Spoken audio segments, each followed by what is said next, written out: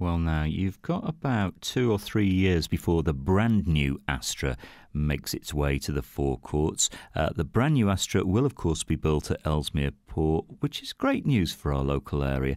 I'm not sure where this one is built, but I've got to tell you, it's a great-looking car and brilliant fun to drive. If there is one thing that Vauxhall do well, they have very willing engines up front, which are quite responsive. It's not very thirsty, so this is not going to break the bank to run. It comes from 2010, and on the clock we've got about 19,000 miles, which nothing to worry about. You have a very nice cloth interior, comfortable, remote central locking, you've got aircon, you've even got cruise control with this car, so you can take it nice and easy on those longer journeys. Now, on the move, you can expect about 45 to the gallon. I think in practice, on the motorway, if you're taking it nice and easy, mid-50s, so economical. And 6 months tax is £74.